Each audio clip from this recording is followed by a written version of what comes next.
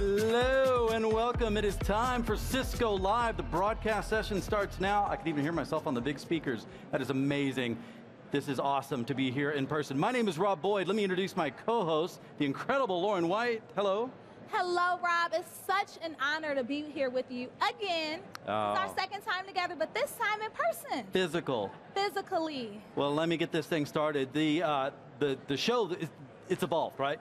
This is all about meeting the digital audience, that's you guys, with the physical audience that's here, but there should be no trade-off in your experience. This is all about bringing the education, bringing the entire experience to you. We're all learning, we're all growing, we're trying to move as fast as we can, and there's so much great information here that you're going to be able to apply directly to whatever your challenges may be, and if not, there are lots of very smart people that you can ask questions from and learn more from. So with that, I want to go through a little bit and set some, let's set some stuff here. Lauren, I'm curious, you are a Cisco veteran yourself.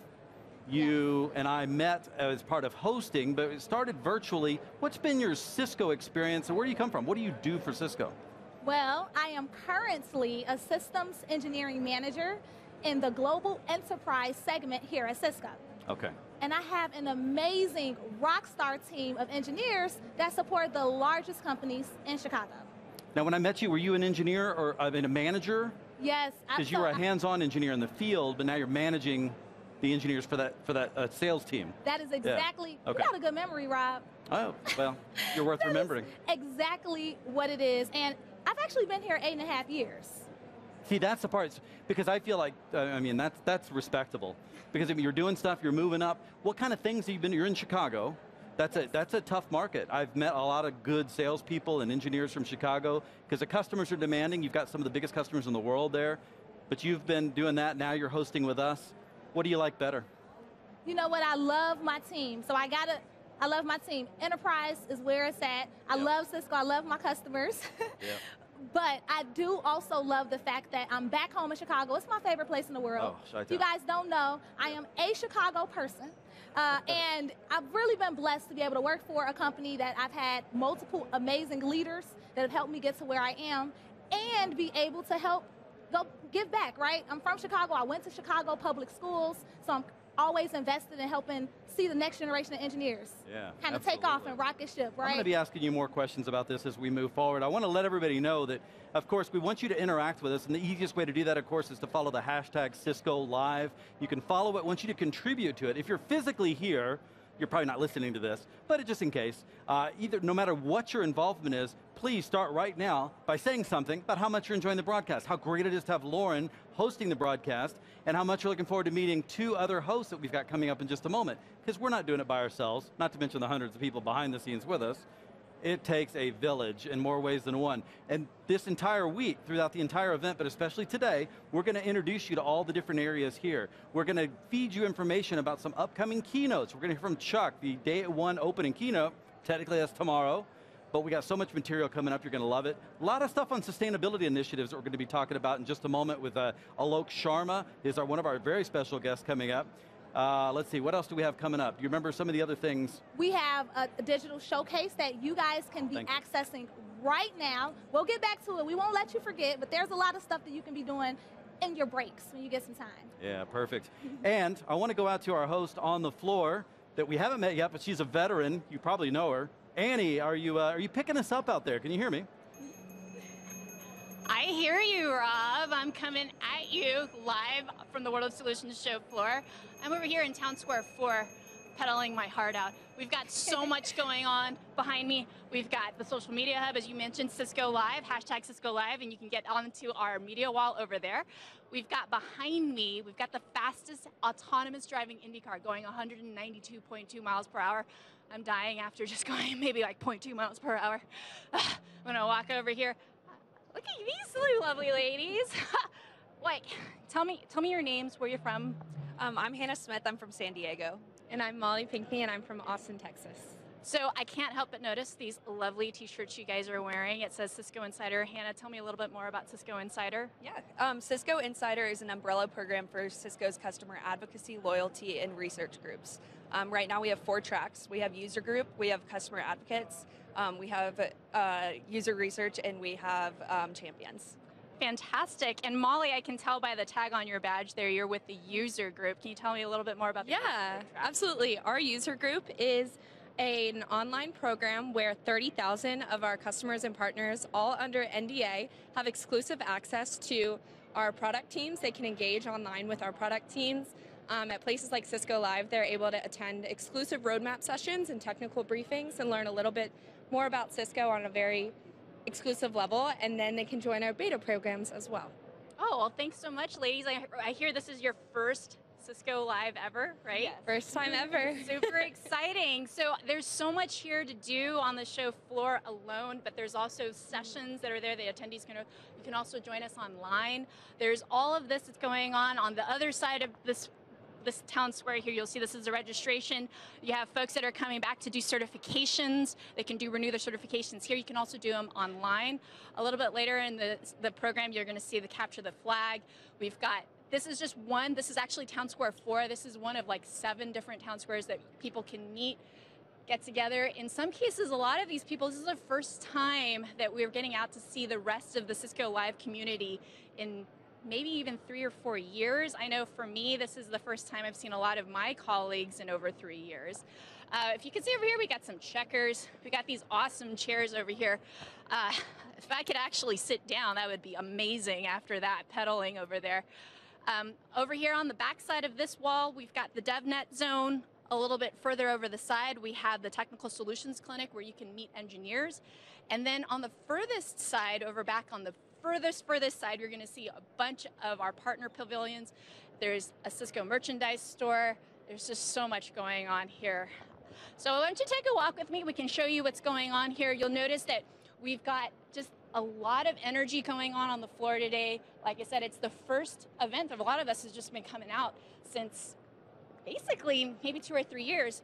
But like I said, online too, we have all of this great content. And later on in the program, you're going to see how you can interact with everyone else. We are asking everybody to go ahead and tweet us. You can also use the hashtag Cisco Live. Also on Instagram, you can follow us there. This broadcast is showing on Cisco.com, CiscoLive.com. We are live in Las Vegas. I'm going to keep going this way. I'm being told we're going to walk this way. We have lots of folks who are here today. I think it's over 15,000 so far that have registered for the on-site. And many more of you that are joining us online, thank you.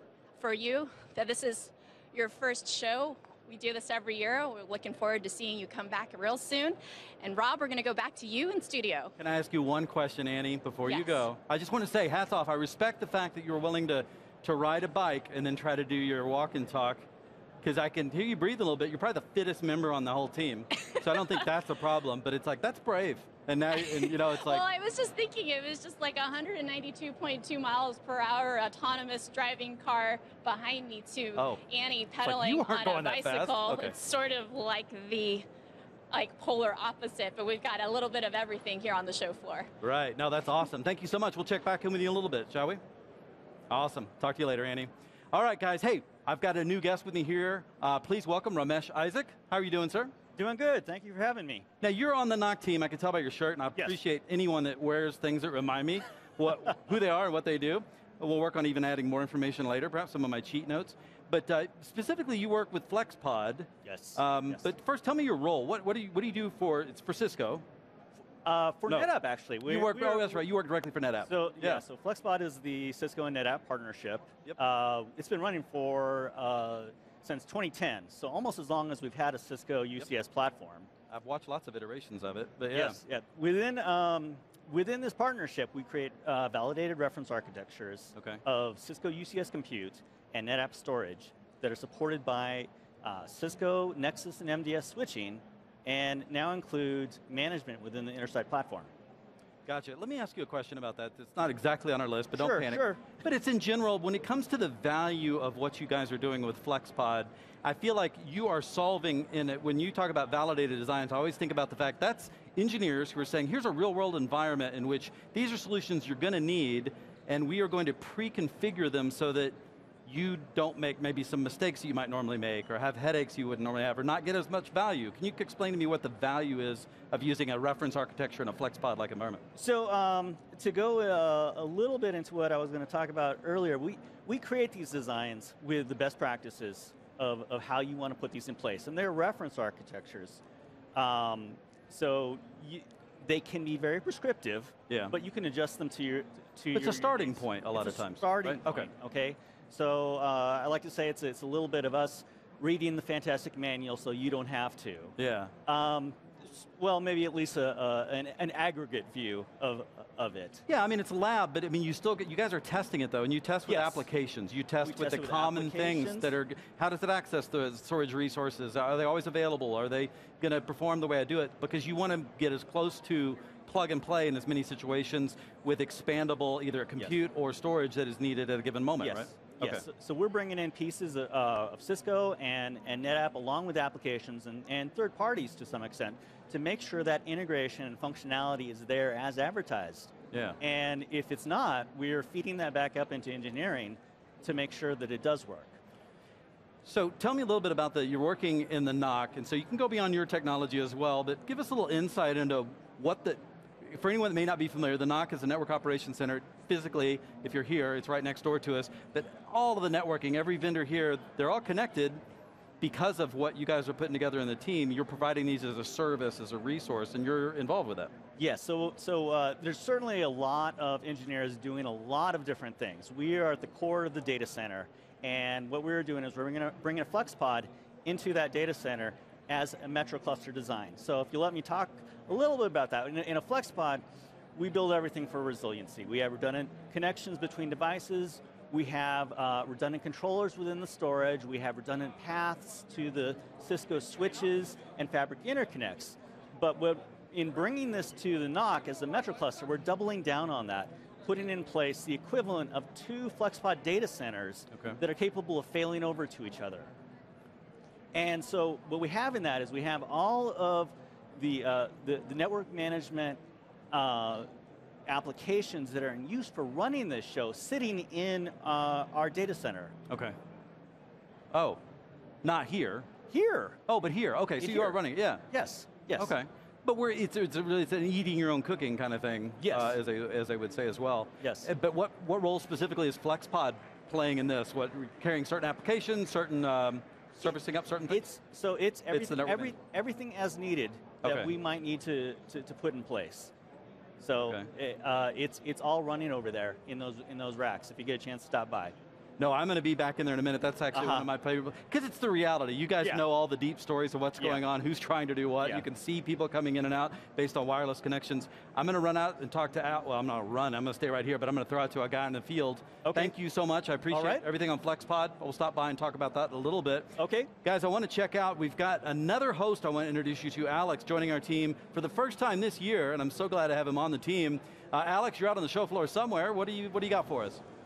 Hey Rob, how's it going? My name is Alex, and yes, I am so stoked to be out here on the showroom floor and just at Cisco Live 2022. It's been a long time since I've been able to see all my friends and all their faces and interact with them, and I'm so stoked. It might be the 3 cups of coffee that I drink this morning, but I'm excited to be here. And I'm right now located over here at the Social Impact Zone.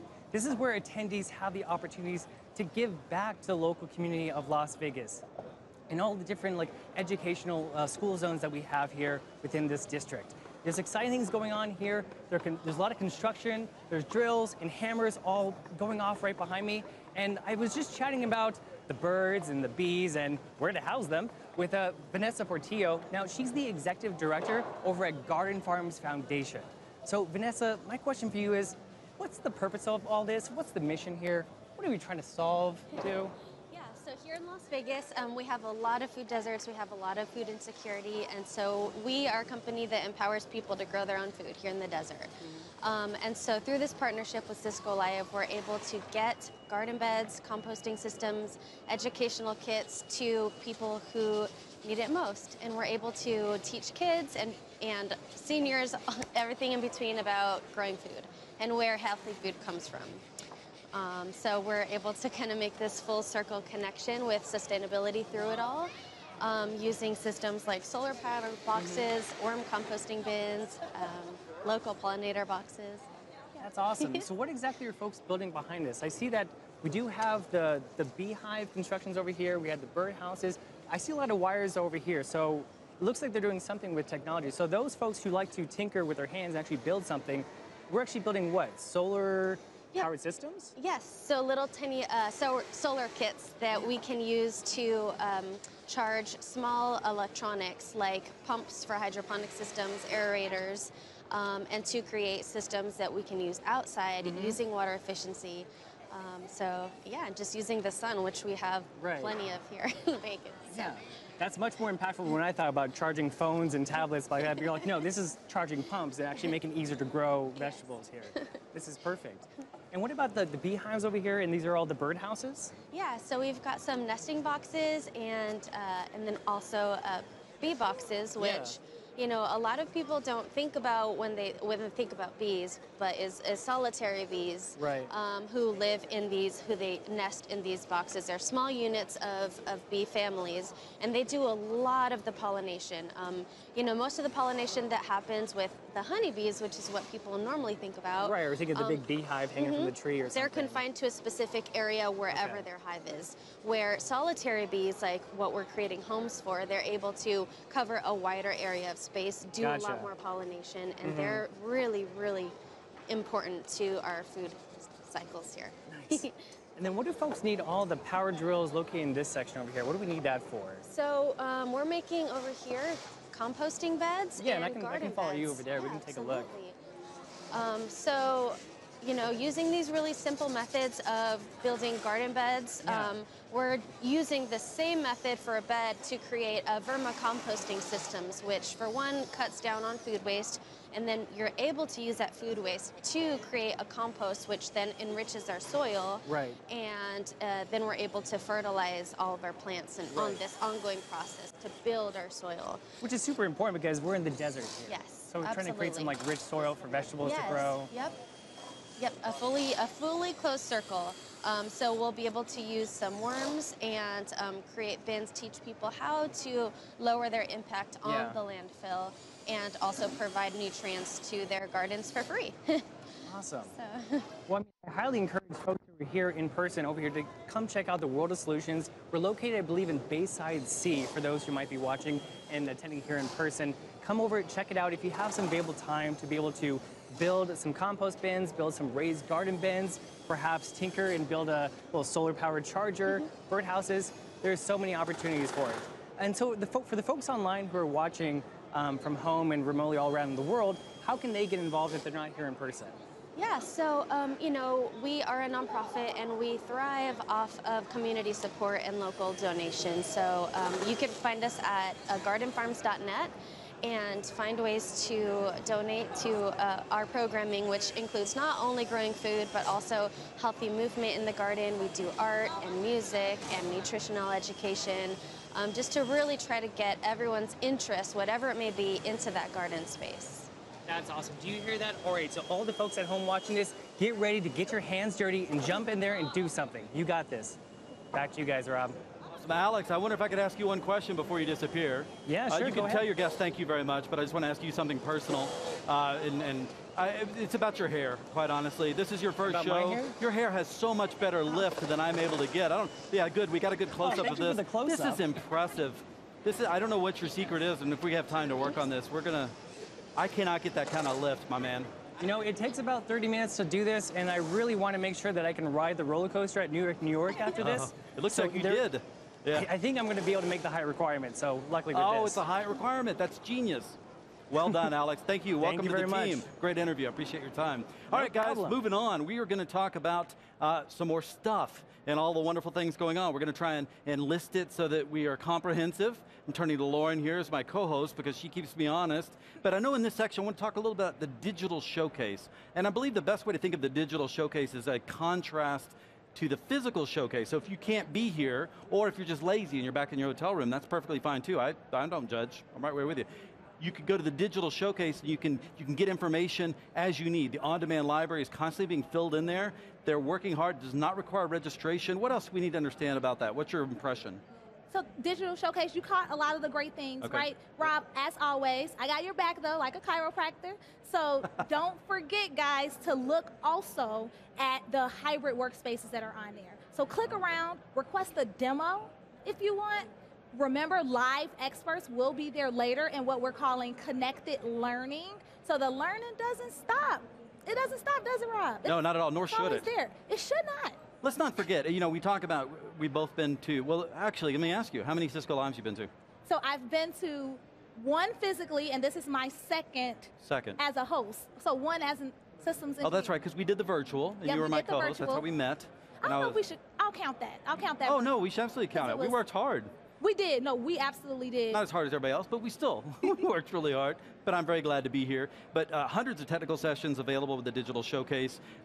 There's a resource of information. I use this kind of thing for just-in-time learning quite a bit, because it is a lot to absorb at the moment. But I would say that, as you mentioned, the hybrid workspace, work from anywhere, there's a very core message and some new things coming out that'll be announced at the keynote. You can get more details about those as they come out, but especially, it dawned on me, or it was told by me by our friend Eric Knipp, that we're understanding the difference between remote work and hybrid work. And the Digital Showcase represents a lot of how that comes to be. And part of that is the fact that it's understanding work can happen from anywhere. We need to be able to make it happen as efficiently as possible. And WebEx is certainly up front, the face we see, but it's not the only part of the solution. The entire network comes into play, and there's a lot of options and choices that they show here and that they're making available in the showcase, yeah? Yes, absolutely. And there's a ton of different learning, so like you said before. Yeah, tell us about the learning resources. Connected learning, I guess, yeah? Connected learning. There are videos on demand that will be available for you. There are just tech nuggets and labs that you should have access to. And there's something, I don't want to steal the thunder, but there's games, like gamifying this whole experience called Capture the Flag. And you'll hear us talk to someone about that a little bit later today. Yeah. But a lot of ways for you to continue that learning and don't stop. Absolutely. You can get all of these resources, ciscolive.com/global. That is your ticket to get in. Again, no registration. This is really about extending the learning opportunity to work with the Cisco expert, get hands-on. That includes DevNet workshops. It includes, I think this is one of the games you're referring to. There's probably more. Capture the Flag? Capture the Flag, yes. Yeah, we're going to go. I have a competitive edge. This is my competitive arm, guys. So when you see this shoulder go up. You have it all in one arm. The competition, better watch out. Learning about my chiropractor, yeah. All right, oh, that is perfect. Well guys, it's about that time that we need to check back on the show floor. We want to bring the energy to you, and that is exactly what our roaming hosts are doing, and thankful to them, they're still on their feet, whereas I get to sit down here. Annie, it looks like you've got the helm and the microphone there. Can you tell us a little bit about where you are and what you're up to? I'm over here at the WebEx Integration and Innovations corner on the other side of the World of Solutions showcase floor. I'm here with my friend Brian Jones, the Chief Engineer at Lockheed Martin. We were talking earlier about work from anywhere.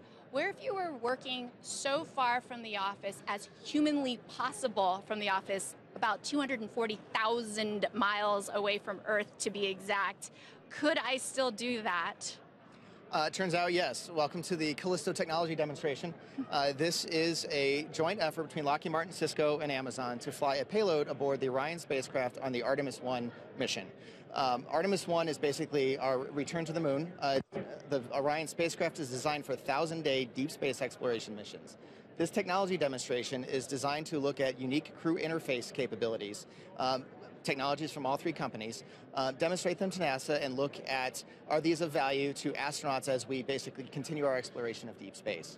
So from the Cisco perspective, we have their WebEx technologies integrated. We have a mission control center operational suite set up.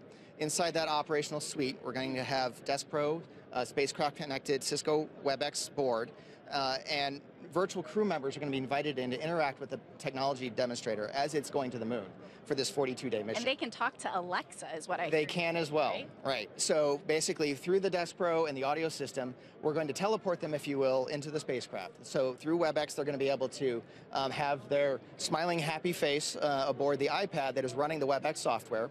And Cisco did a great job of implementing the latest audio-video compression so we can fit it in the very small pipe that we have going into deep space. In addition to to that, Amazon has implemented their Alexa capability, and that's done locally on board the device. Yeah. So it doesn't rely on the cloud.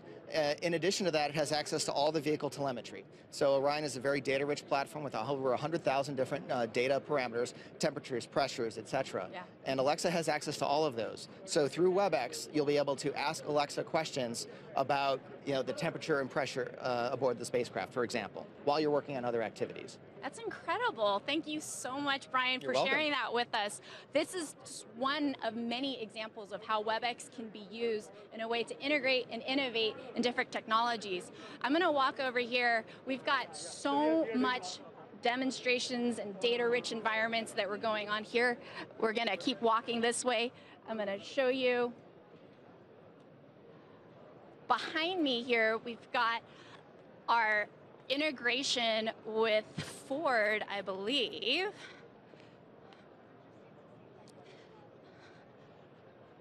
So this is the latest Ford electric vehicle. We've got WebEx integrated with CarPlay. If you ever thought, oh my goodness, when I'm actually trying to run to the office, I'm late for a meeting, I need to join the meeting from anywhere, we can join via WebEx basically from deep space, from inside your Ford, from your home, anywhere you need to be. You stay connected no matter where you are with the power of WebEx, basically. And I think right now we're going to go back to Rob. Is that what we're doing? Or am I going to Alex? I'm sorry. This is live, so I'm going to be going back over. I'm sorry? We're going to go back to Alex. Nope, well, I think we're coming back to Rob. Oh, sorry, we are going back to Yeah, Rob. Sorry, no, I was guessing. It's a live show. I apologize. Annie, this is the fun part. Annie, this is the fun part. I hope you can hear me right now. You did fantastic. There's no reason to think twice about it. This is fun. I love watching you walk around and try to figure it out, and I love that Mustang. So keep it up. I love it. Good work. All right, guys, we are moving on. I want to check in with social media just a little bit, see what you guys are saying out there. And Lauren, I know you've been tracking some of this. Have you got any social media updates that we should be aware of? Yes, I do, and I was pretending to be God. to be you for a moment there. It was pretty cool, had the cool factor. But yes, I have a great tweet from Show IP Int Brief. I think that's what he was going for, which I love, super creative. I had such an amazing time at the Cisco Live tweet up today. Oh, that's right. There was It's exactly what my soul needed. Yeah, there was a bunch of gatherings and stuff, yeah. Oh, my soul needed. He said it was what his soul needed. He said he's even happy to see everyone in person again. And if you didn't get a chance to talk to him, he said that he's going to be around. I guess he wants to keep the conversations going. So shout out to Tony at Show IP Int Brief for that. Well, let me just remind you guys that the way to stay involved is, of course, use a hashtag Cisco Live. I want you to hop on there. Make sure you're getting everything you need out of this. So whether you're doing this remotely or you happen to be watching us here or you're laying around in your hotel room and you have to come down to the show floor, shame on you. You made the trip. Let's get down here and do some learning. And we are here to interact with humans. That's what this show is all about. But it doesn't matter if you're here or not. We still need the interaction because this is what drives us. This is what's going to take us forward. Yes, it is. And that's a key theme with everything we're doing here, and I think it's a key theme with how do we keep the humanity in the hybrid work?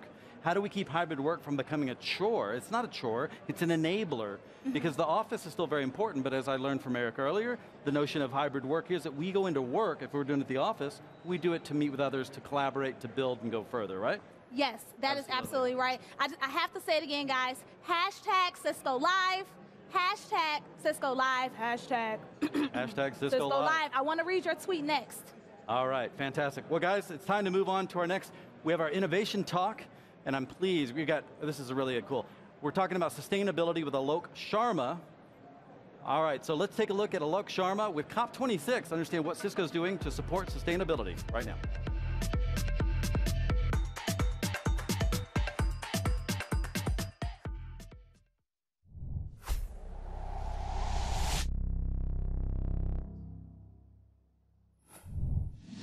Sustainability is an area where we all need to work together to achieve the change the planet desperately needs.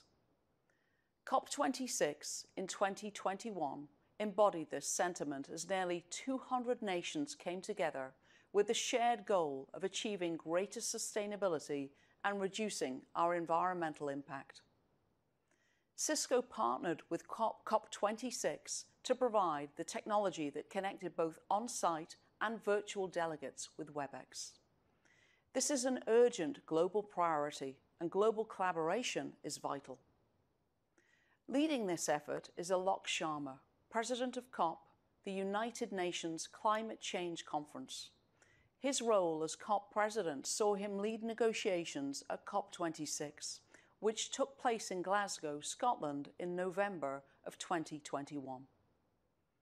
A Member of Parliament of the United Kingdom since 2010, he also chairs the UK's Government Climate Action Implementation Cabinet Committee to coordinate government action towards net zero by 2050. Leading the conversation today with Alok is Denise Lee, Vice President of Engineering's Sustainability Office with Cisco. Please welcome Alok Sharma and Denise Lee as they discuss this critical topic today. Well, thank you, Wendy and Denise. Could I just thank you all